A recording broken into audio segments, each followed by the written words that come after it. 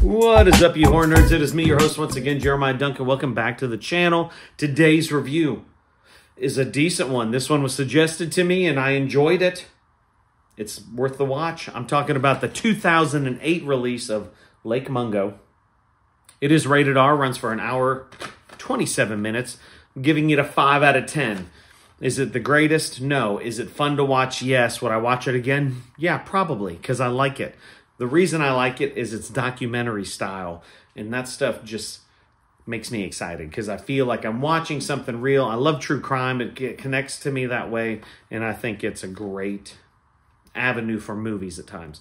If you haven't heard of this movie, let's get you connected. In Lake Mungo, 16-year-old Alice Palmer drowns while swimming in the local dam. When her body is recovered and a verdict of accidental death returned, her grieving family buries her. The family then experiences a series of strange and inexplainable events centered in and around their home. Profoundly unsettled, the Palmers seek the help of a psychic and parapsychologist, Ray Kemeny. Ray discovers that Alice led a secret double life. A series of clues leads the family to Lake Mungo, where Alice's secret past emerges.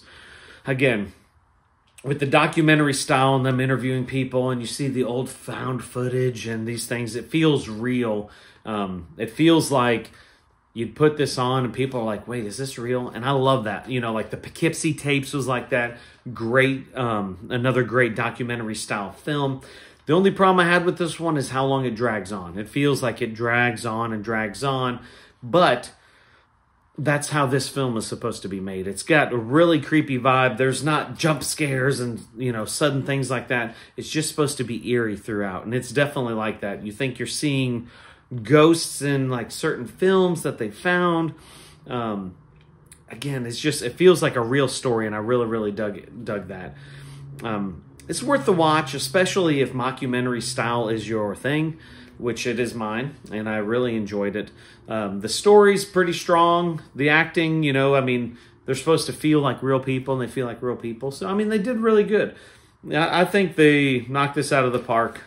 Giving it a 5 out of 10, though. Lake Mungo, 2008, rated R. If you've seen it, comment below. I'd love to hear your thoughts. Like, subscribe, hit the death bell for notifications. If you know of any other mockumentary styles, I enjoy those. Enjoy the Paranormal Activity ones and those type of things. Blair Witch, you know, yada, yada. Love those films.